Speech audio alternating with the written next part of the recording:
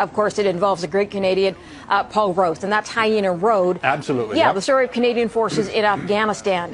Can you give us a bit of background here? One of the best movies of the year, flat out. Wow. And I will not be dismissive and say it's the best Canadian movie of the year, because it doesn't need that distinction.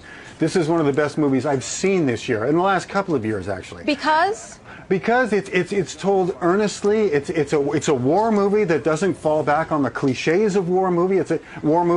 It tells a story of modern warfare in which women are in positions of command, and it's a very high tech fighting force fighting against a fighting force that they refer to as being in flip flops and pajamas, and are holding their own. It's a Canadian story completely.